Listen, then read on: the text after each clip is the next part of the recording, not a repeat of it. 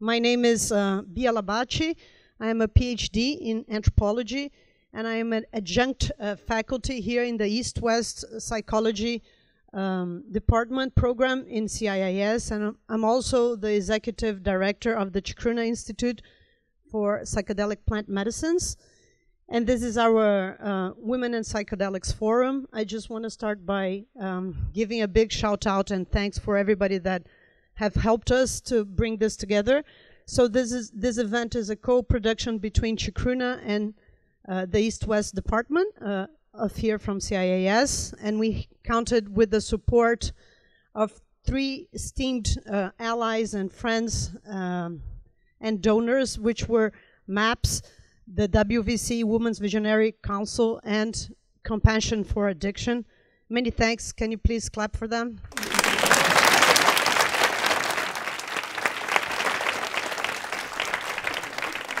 Particularly proud and happy to have the support of the WVC. I'm 47 years old. When I was a small baby, these ladies were already doing the counterculture here in the Bay Area, so we're happy to follow on their pioneering work and to have them as a co-sponsor of our event. I just want to say a few words because the program is pretty packed, so I'll just go right to it. This is a forum that unites 15 women from different backgrounds and disciplines and places of speech. So we have on the one side social scientists that do work about the role of women or other topics in the field of psychedelic science. We also have some people that come from underground psychedelic communities. We have drug policy activists, and we have experts on women's spirituality. So if you name something women and psychedelics, what are you trying to cover exactly?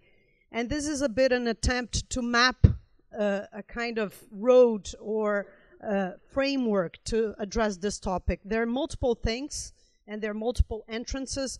We kind of didn't have exactly one topic that we wanted to address, but we thought of a series of people and perspectives that were dear to us and kind of built it that way from the bottom up, seeing what people were interested in talking about and then trying to create dots and connections between those perspectives.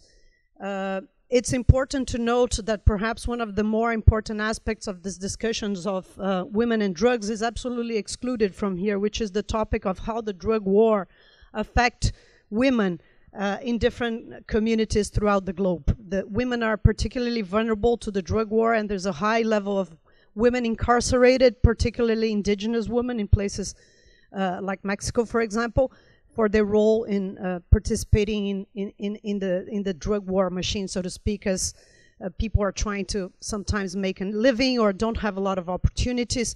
So this whole impact of the drug war is something that we're not addressing here. This is not because it's not important, but it's because we had to select a few things to address only.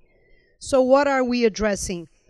We're addressing the gendered spiritualities and ways of healing. So what are women's contributions to this whole idea of healing with psychedelics?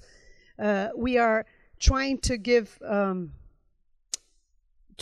more visibility to the historical and contemporary role of women in the field of psychedelic science, because these voices have been frequently misrepresented or underrepresented.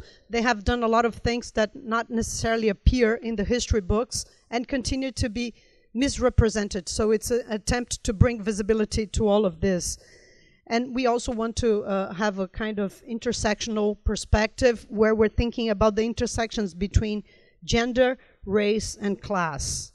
And we are also addressing another, hub of controversies and delicate topics that have to do with sex, seduction, and safety in the field of psychedelic science, in psychedelic communities, in plant medicine, underground circles, and so forth.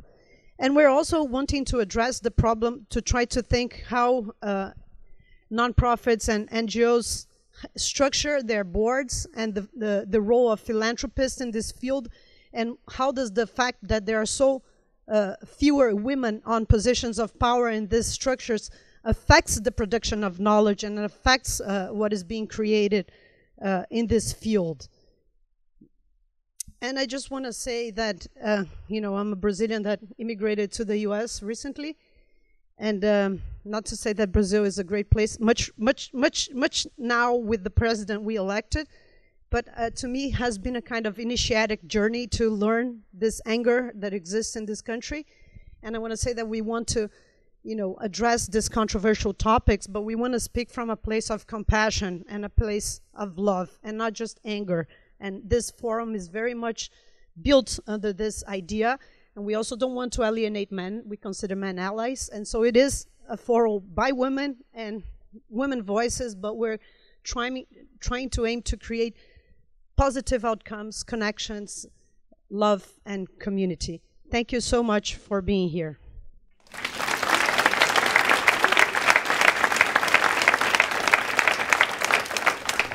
I'm going to pass the word to my colleague, Emily Sinclair, from the Chacruna Institute, and also a fellow anthropologist coming all the way from the UK.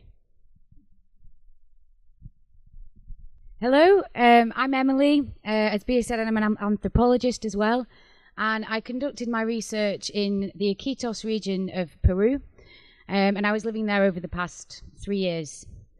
And I'm here at this event especially to launch an initiative that I've been working on with Bia and Chacruna over the past few months. And that is an initiative on sexual abuse in the ayahuasca community. So today we're launching the Ayahuasca Community Guide to Preventing Sexual Abuse. And that is available through our website at chacruna.net under the community section. So please take a look at that. We'd really like your feedback. The whole process has been collaborative, and we'd like to continue to do collaborative work going forward on this issue. So just to tell you a little bit about Chacruna as a whole, for me, working with Chacruna has provided me with the wonderful opportunity to put my research in the field into practice and to work on an issue, and I'm sure issues in the future, that I think are really important, and to hopefully have a positive impact in the field on those issues. And I think that's a big part of what Chacruna are really about.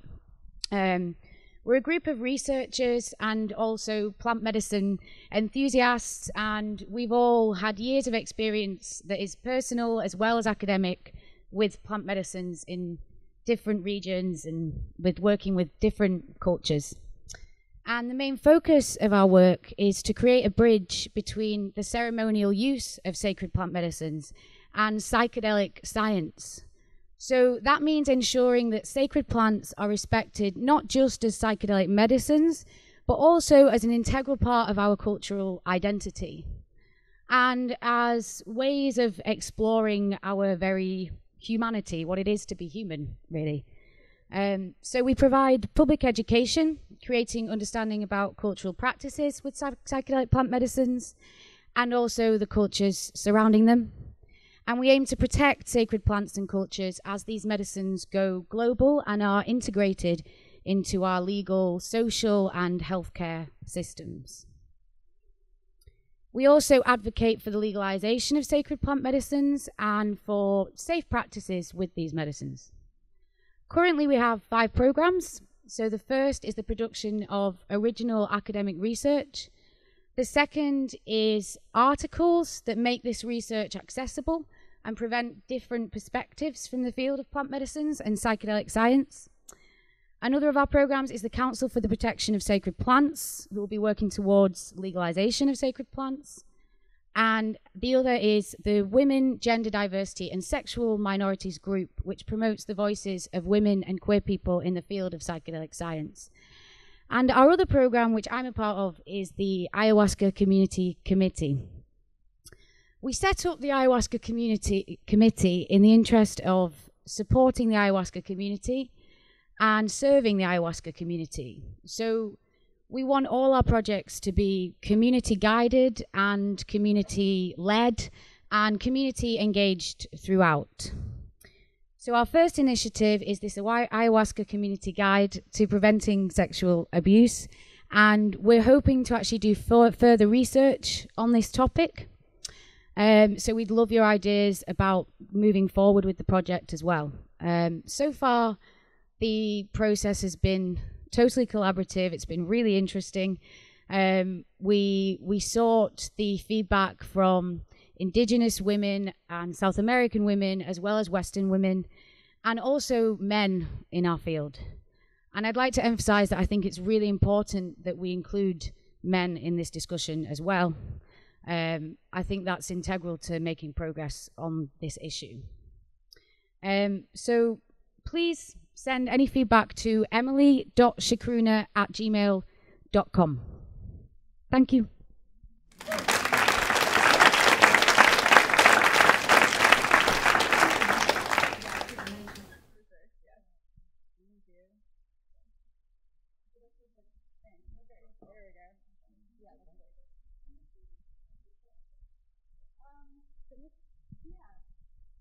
Yeah, sure.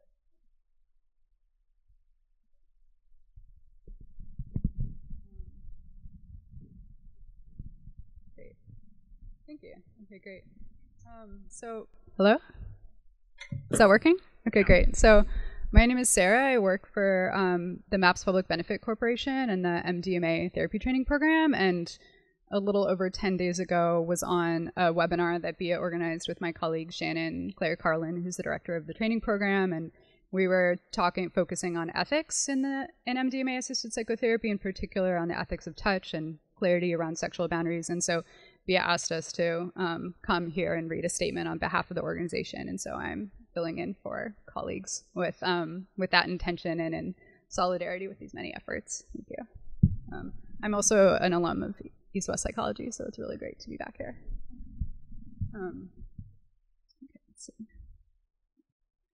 The MAPS Public Benefit Corporation, aka I'll refer to it as MAPS PBC, catalyzes healing and well-being through psychedelic drug development and therapist training programs. MAPS PBC is a wholly owned subsidiary of the Multidisciplinary Association for Psychedelic Studies, a 501c3 nonprofit. MAPS PBC was founded in 2014 to balance income from the legal sale of MDMA and therapist trainings with the social benefits of MAPS missions. The team at MAPS PBC, largely led by women clinical researchers, is currently engaging in a multi-level review of the subject of ethics, considering the ethics of the therapeutic relationship as well as institutional ethics as a for-profit entity within the psychedelic therapy movement.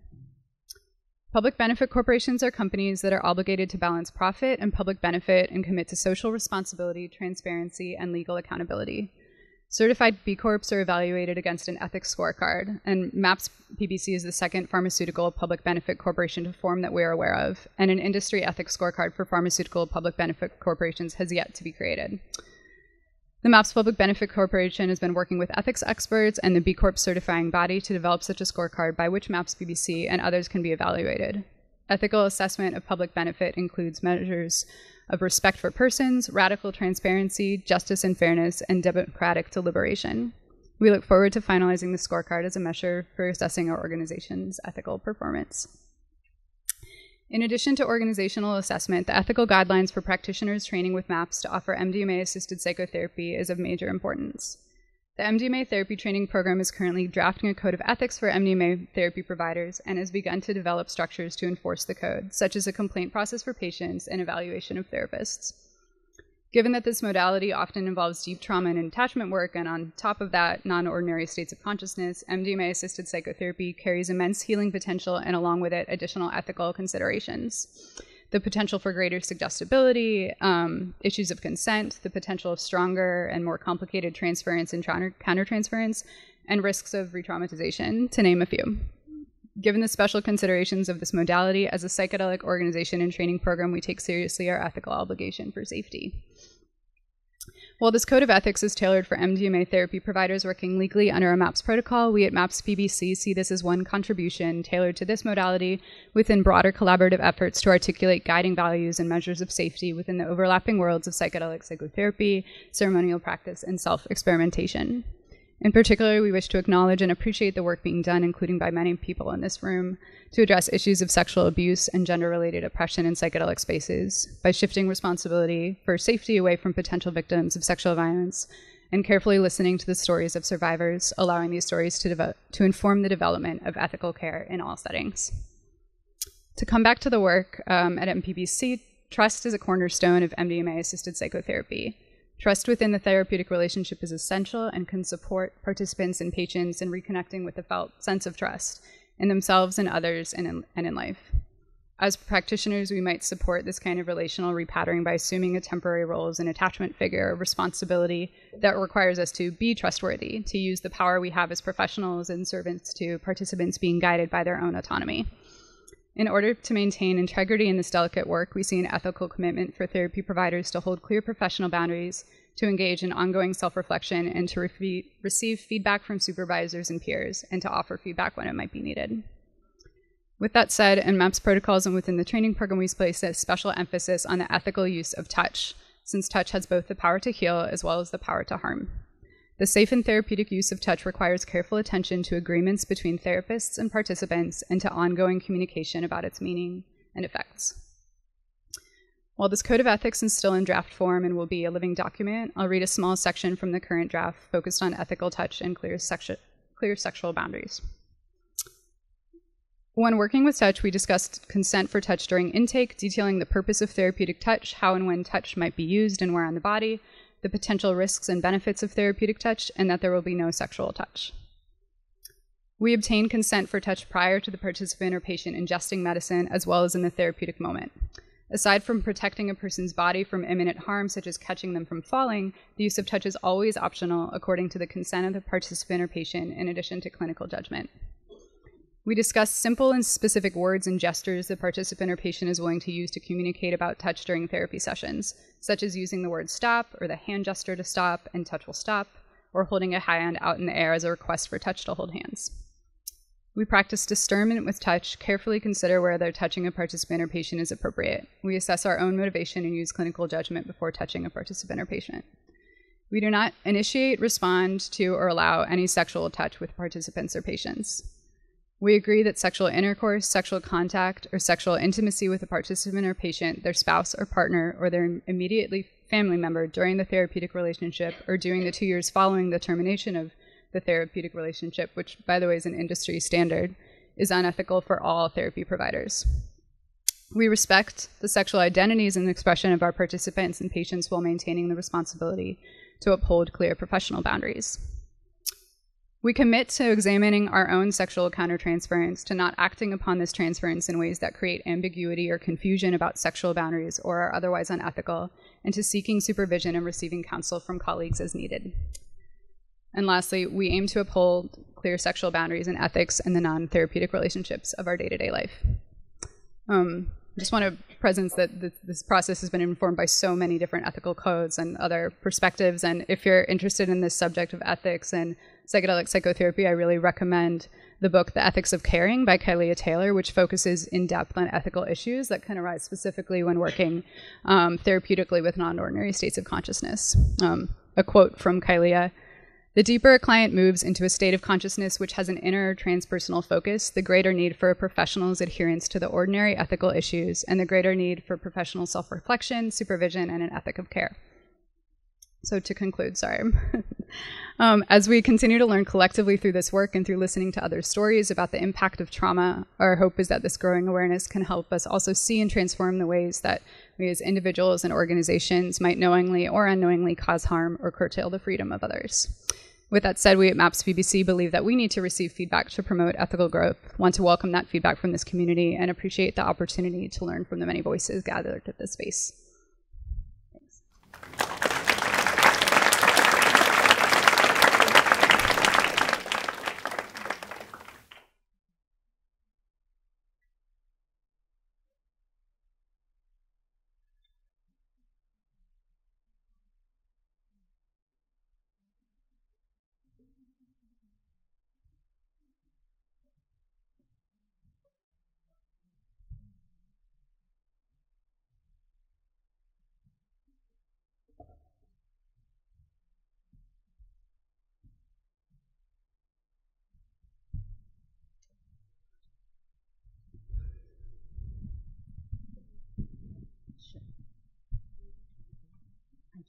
Could we move this just a little bit so that it's okay?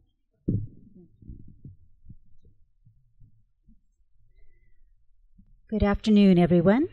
Can you hear me in the... Thanks, you can make it a little bit higher, thanks.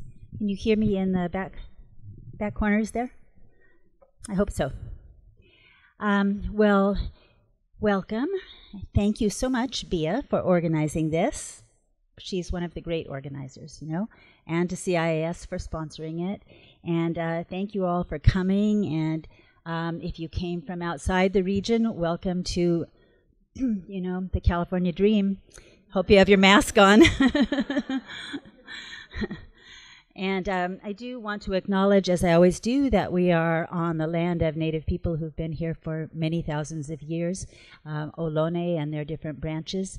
And it's an honor to be on this peninsula between the Great Bay and the Great Ocean, and to be talking about such an important issue.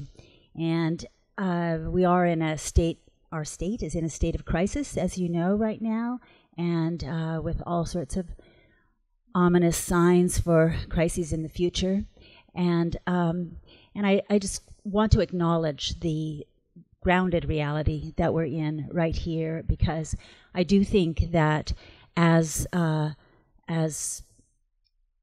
investigators, as people who are interested in psychedelics, take psychedelics, and I'm going to speak today as though we all do. I will assume that we have that in common. That looking at this situation that we're in is part of the job, part of the role that we have as psychedelic people, and as, in my view at least, as hopefully healers of the culture and healers of the people and our challenges and our differences. So Bia said I could introduce myself. So I'm Kathleen Harrison. I have a master's in health arts and sciences, and I have been a practicing ethnobotanist for many decades now, and I co-founded and run the nonprofit Botanical Dimensions. We have a table over there with a lot of literature about our events on it. It's situated up in Sonoma County, but people come from all over to our events in our library, and I hope that you'll check out the information about that. And I teach classes, and others do as well, and we have special events and membership for a very special ethnobotanical library.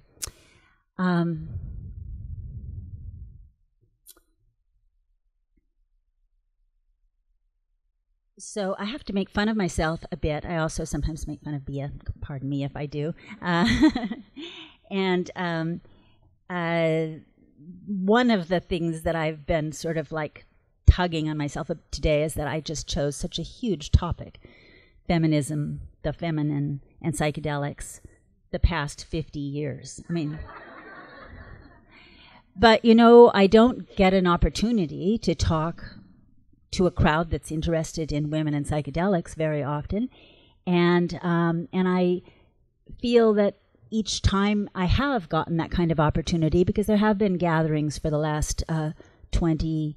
Let's see, I think that Susan Seitz and I produced the first Women and Psychedelics conference that I know of in '96, I believe, and then Women's Visionary Congress formed and produced a number of them.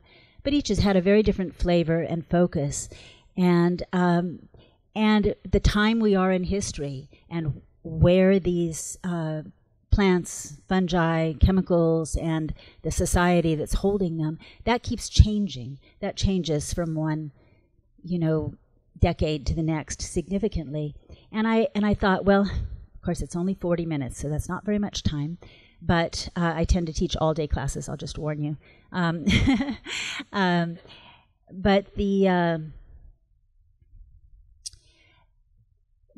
I have the privilege of having witnessed this story for 5 decades. And I just want to say something about the patterns that I've seen both form and dissolve in that time, and where it seems like we are in that ongoing fluctuation. It is not a direct progression. It is not a complete failure, although there have been collapses of different sorts in this time.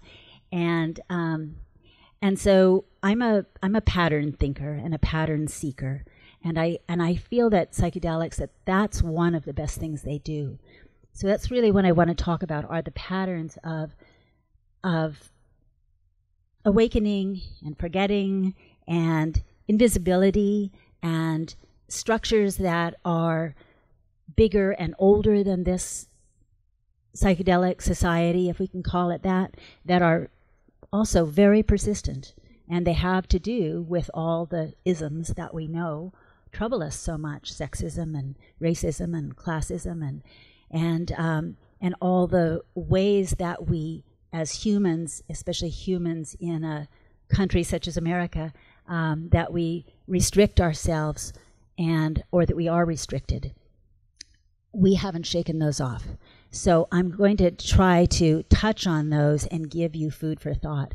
And the way I speak is unscripted and a little free form, so I hope you can just ponder these things along with me here. Of course, we have the terms. So we have feminism, and we know that feminism historically really began back in the 1840s, and the first wave of feminism was very much tied to the abolitionists and to women wanting to help people who were being treated. At that point, they were still slaves, in fact, many people, but also the urban poor, all the people who were people of color or people of poverty, people from Eastern European nations or other nations that were coming into the United States, whoever was at the bottom of the totem pole, the bottom of the barrel. And I am sorry if I use some old terms, and I'm a little nervous because because we're in the lovely call-out era now where I just feel like, oh, I'm too old to be in that. I have had too much exposure. I can't analyze everything I say before I say it, but I'm trying to. So please, make a joke about me. How about that?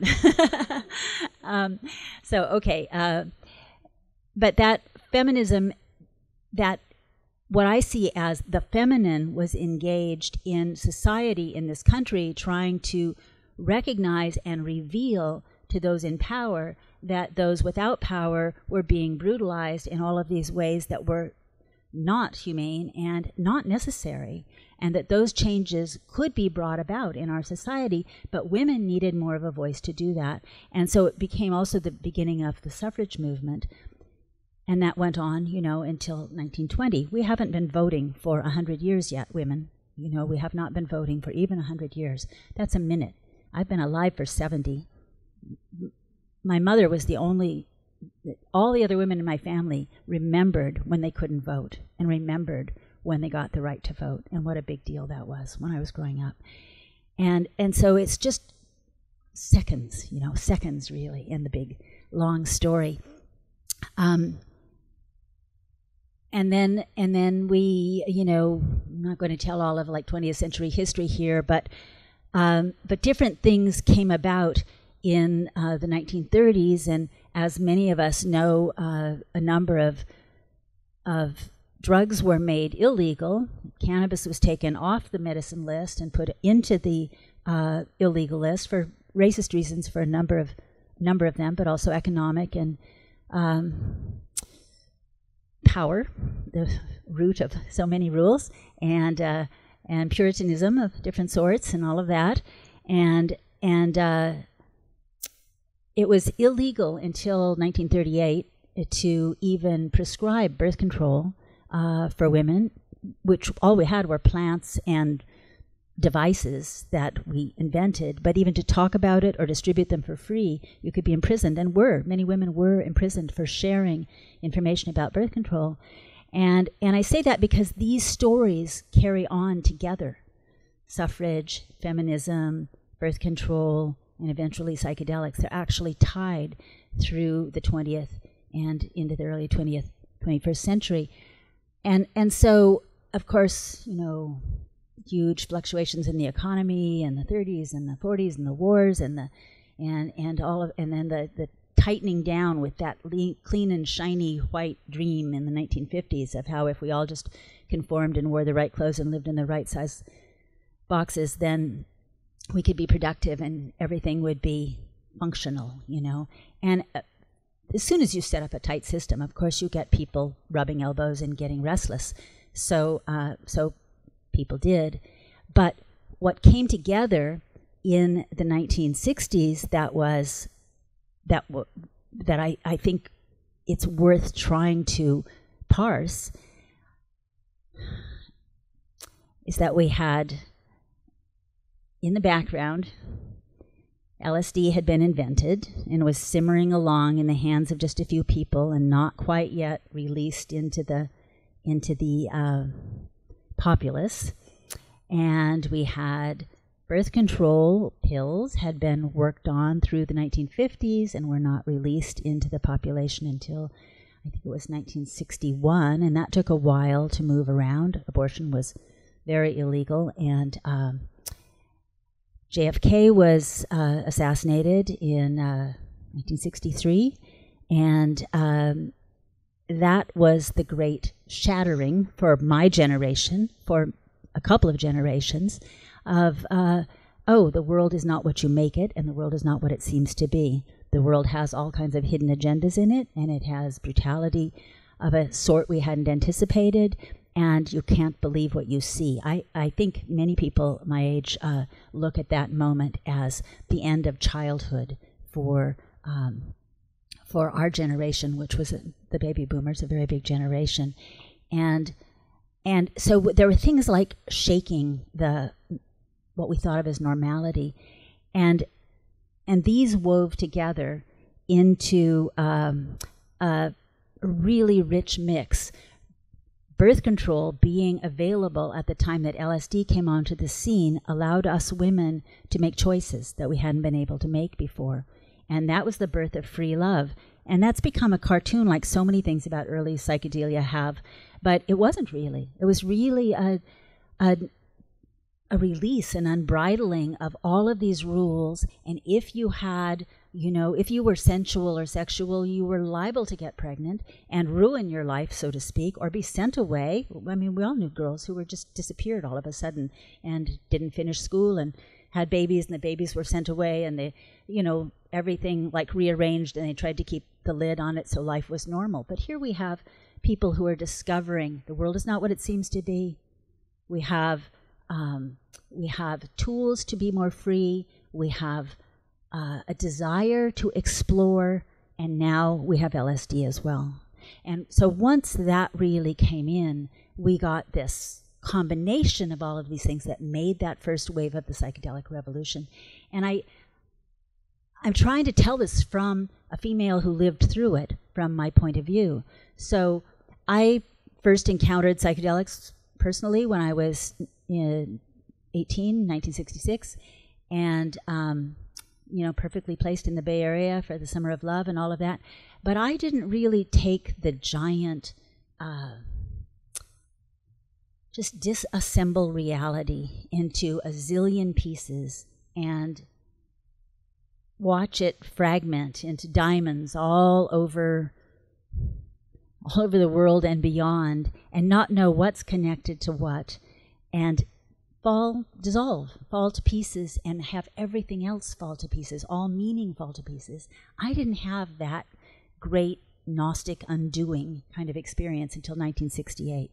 And then I did, and I had it because, contrary to a lot of modern habits, I took a huge dose, and I took it without anybody helping me, and I just made myself available for complete dissolution without any idea if I would reconvene as a human being,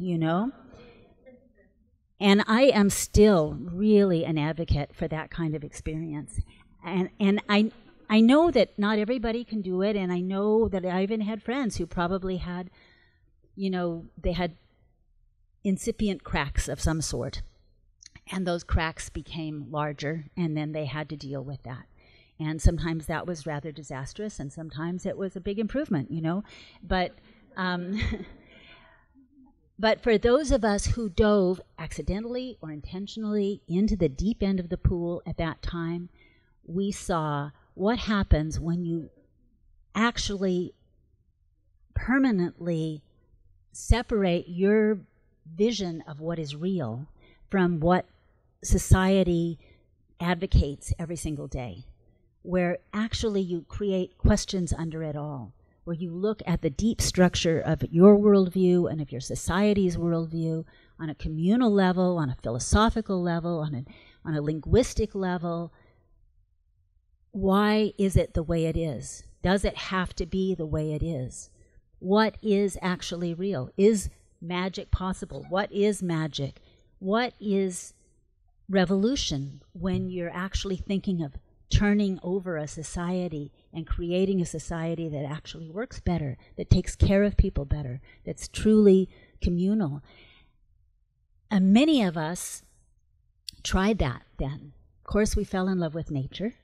That was the Back to Nature movement, Back to the Land movement. Many people moved into communal living situations to try to create a modicum of this new model they'd seen.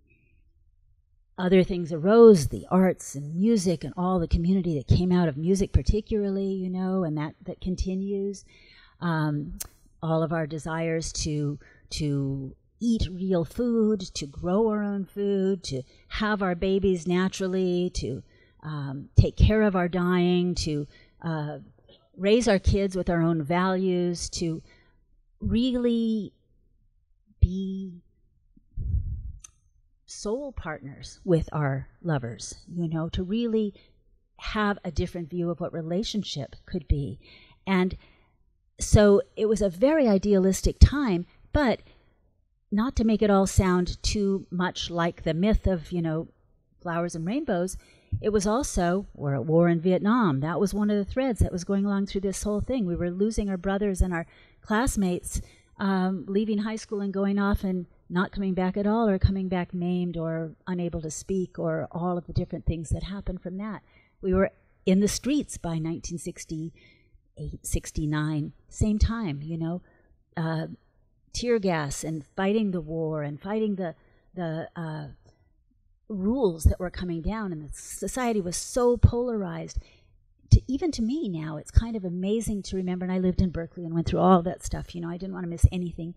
And but it's kind of amazing to me that people managed to take psychedelics and go to 10,000 person protests and live in, you know, underground groups where they were printing pamphlets and have babies and do all these things all at the same time.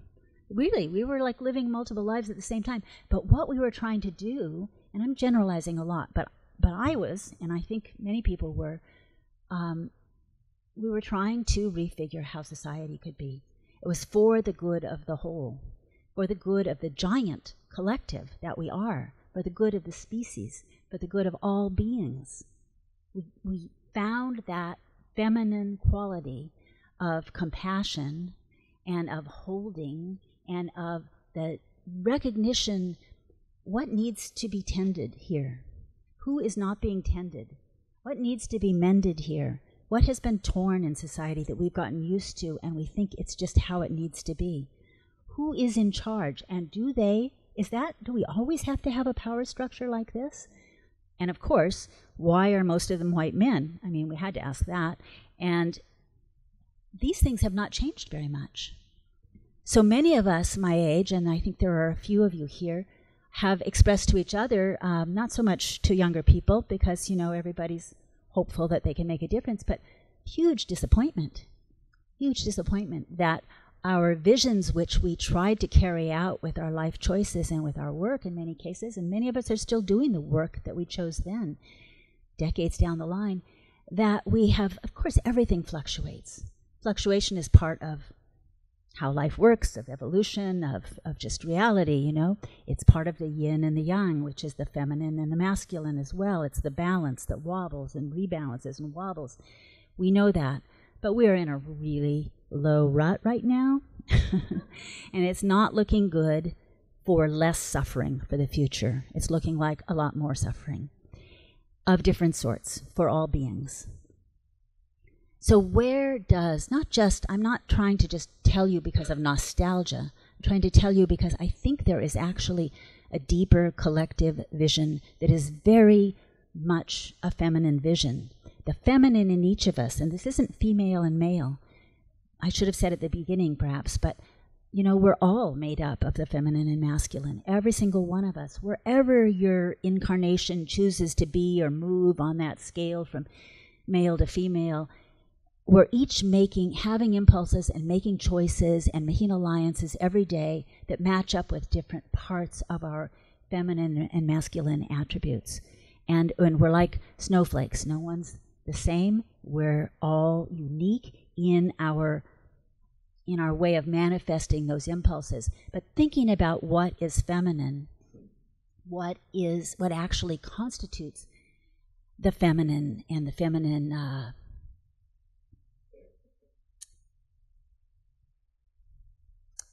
what the feminine archetype is, and how we manifest it in our understanding, in our worldview, in our impulses, in the choices that we make, and what we do in the world.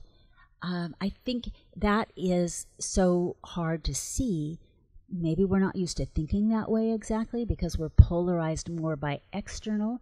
But in this very polarized time, I think looking at certain levels of awareness and choice and action within each of us, and thinking about what is feminine and what is masculine and how those dance together and how they have to dance together, I think that's really possibly valuable. So I would say that psychedelics, and now, you know, if you know my work at all, you know that I've done a lot of work, field work with people in other cultures, way back in the 70s and the 90s in the Amazon with ayahuasca, for the last 25 years in Mexico with my extended Mazatec family and mushrooms and, you know, West Coast subculture for 50 years now, and all the other... And as you can tell, I still pay homage to LSD as well, which I think is kind of like the godfather, so to speak. That was probably not the best word, but but in that it like created a house that we all stepped into, and then we realized, oh, there's so much more here. You know, there's just so much more here. Let's look at that. So anyway, I have I have the sense that the psychedelics themselves, all the forms they take in the plants and the fungi and the laboratories, are feminine. It arises from a deep need of the earth, of life itself, to know itself. They're just these beautiful, exquisite, precious tools that we little humans have been able to receive, and that's been happening for a long time in some cultures, and they've developed ways of relating to them and employing them, giving them and receiving them, knowing how to contain them, knowing how to expand them, all of those things that are really for the whole, for the big picture. One of the ways I feel that we could be evolving, I would say maybe should be evolving, is we've been in an era for quite a long time now, I don't know, maybe 20, 25 years or something, where the psychedelic experience is mostly focused on as a way to investigate yourself, to find out where you're hurting and what was hidden to you and what you need to fix. And that is really important because all of us are wounded to some degree, and many of us are very much so. And so I really respect that, and I think it's definitely a, you know, crucial part of being on the psychedelic path.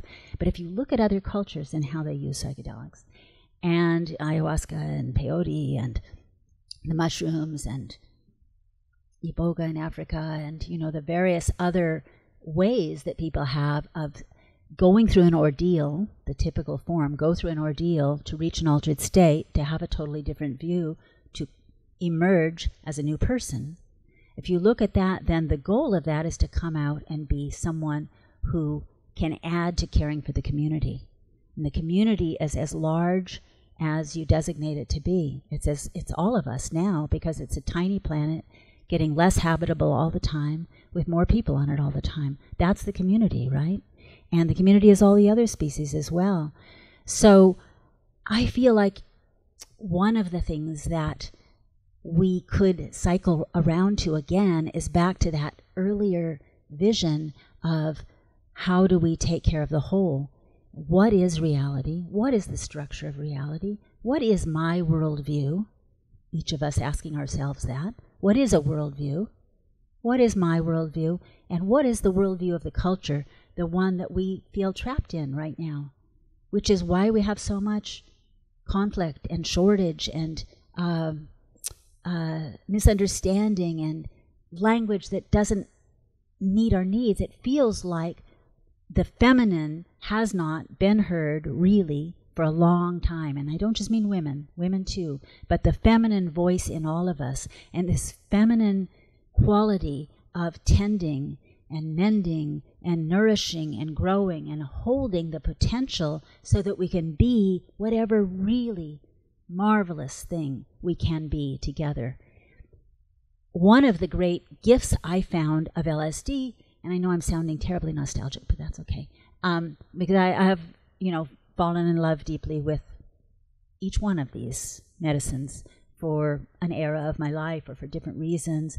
But one of the great gifts of it, I think, is that it actually allows the seeker to see the invisible structure that is holding things up. It gives us a kind of X-ray vision. I used to say it just lets you see the bones, the deep bones of whatever it is we are living in and what we assume is given and that is part of reality. And once you see it, it's a choice. And it's a collective choice. And we don't have to make those choices this way. We can actually make them differently. And no matter how many of us take psychedelics, we're still going to be just a small part of the overall society. But that's okay. A lot of small parts make resonant changes that filter upwards, that have waves of influence. Partly we have influence because we have other generations coming along to take care of, and they're going to have to take care of this beleaguered planet. These little children right now, whether they're your children or grandchildren or your students or your neighbors or the kids in the park, they're all the ones that are going to have to do this. And so there are ways we could try, speaking of that structure and of the sexism and racism and all of the terrible things in that power structure that exists still, that's largely white, largely male, although a little less so, thankfully, this month in this country, and but largely oriented to keeping power at the top and keeping benefit for the few people who have the power at the top. That's basically our system, right? That is not a collective caring system. And so how could that be done differently? And can we use these visionary states with the intention of really looking at those structures to see how they could change? And one of the ways they have to change, one of the fundamental ways, is we really have to look at what is hidden in each one of us that we haven't looked at yet. And if you've taken, a psychedelic trip that's in this bandwidth up here, but you haven't looked there and there and there and there, then you haven't seen how you're replicating the dominator system. And unfortunately, men are very much, I think men are programmed to replicate that system. So you have to actually either have different parenting and rearing, which we could try to do from now on, and have the ability to disassemble something that's been implanted in you by cultural programming, because you've looked really honestly at it. And I think that even, one of our early disappointments, my generation back in the 70s, was once we, got the word feminism, women's lib, as we called it, really, usually women's liberation and women's lib, which was very liberating. It was wonderful just to have words and to get together. And it was also scary, a lot of us were like, we're just like girls who like to trip. Now we have to be like women who are getting liberated and being activists and everything, So like, it was another grow up moment, But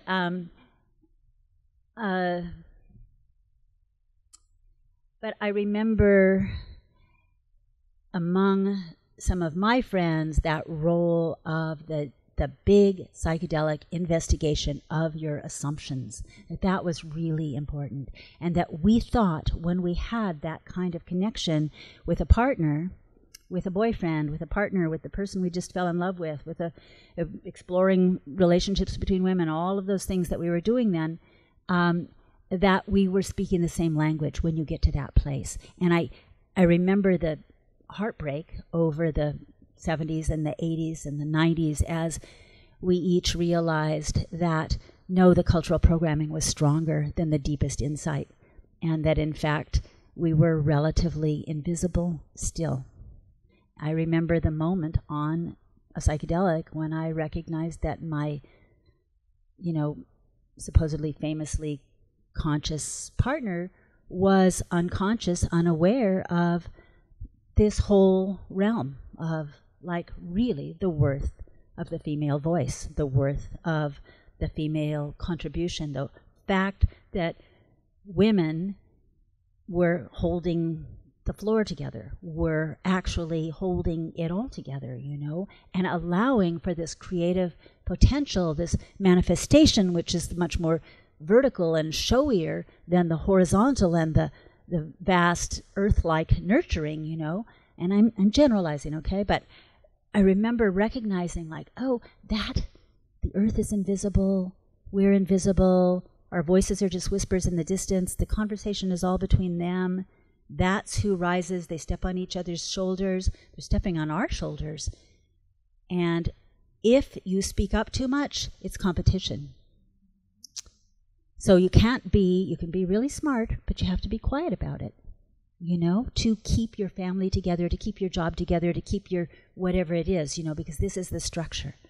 And I feel like psychedelics are actually potentially really helpful in busting us, so each of us and us collectively, so that we don't replicate these patterns. I don't think we need to continue to replicate them so much. I think that actually right now, even in the psychedelic, I must use the word industry because it's starting to feel that way, that we have to be really, really careful to look at these structures and how they're affecting us every day, whether they're giant nonprofit corporations or giant for-profit corporations, or who gets the certificates and gets to give it, and who gets to take it, and how many hoops you have to go through. I mean, we have a very active and awkward model going on right now with the so-called legalization of cannabis. And I'm sure there are many opinions in this room, but in my view, again, I'm old school, okay? But I think it's a failure, I think that it's just hyper-regulation and taxation and exclusion. And I'm so disappointed in California for having done it this way. And I know over time some of the fine-grained, a lot of it led by women, people in the cannabis world will rise up, and there will be an equalizing of some sort, and I really, really look forward to that. But I think we have to be careful in the closely related and enmeshed psychedelic research world and the commodification and the way we talk about it, the story, the narrative that we tell about psychedelia, an old word, but I think we have to be careful about the story we tell, that we have to tell the story too. The people who are peripheral in that story, the people who are female in the story, the people who are not PhDs and MDs, the people who are doing the long-term folk science of growing and collecting and taking and telling each other about their experiences. That's the underground. And the underground is another entity that is feminine in its nature. It's feminine because it's horizontal, because it's like mycelium, it's network, it connects everything. There is no seat of power. There is no, there's nothing that can take the whole thing down because it's like actually grown throughout the forest, because the underground has And of course, there are many different things in the underground, and there's some terrible transactions in commodities. But when we're talking about, you know, what we used to call back in the 70s the good drugs, that meant cannabis and psychedelics, you know, that